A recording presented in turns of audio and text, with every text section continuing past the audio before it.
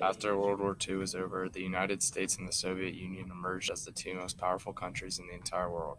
However, instead of keeping peaceful relations, these countries had a theoretical war which was labeled as the Cold War. Although this altercation was called a war, these two nations never actually fought each other.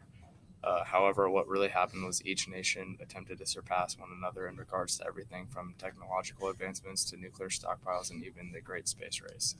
This race for space all started in 1957 when the Soviet Union launched the Sputnik, which was a satellite into orbit. The United States were completely taken off guard by the actions of the Russians since it seemed like the majority of their efforts were for the advancement of nuclear weaponry and stockpiling nuclear warheads. The fact that the Russians had a satellite in space really scared the Americans because they themselves did not even have a space exploration organization established yet.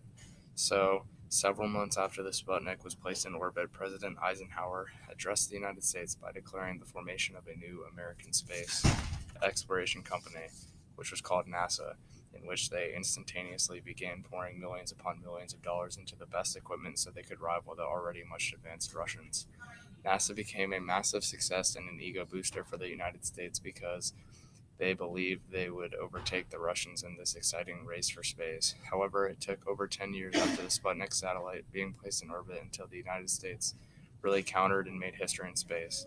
This occurred in 1969 when the Apollo 11 carrying famous astronauts Buzz Aldrin and Neil Armstrong landed and set foot on the moon. This mission was monumental in the space race, and even though the Soviet Union made the initial success in space, it was the Americans who would go down in history because of the mission they had completed, which was unimaginable at the time because of the lack of technology and information about space. In conclusion, the space race was just another theoretic battle between the United States and the Soviet Union amidst the ongoing Cold War. However, the United States will forever remain in history for their daring and competitive spirit in being the first nation to set foot on the moon.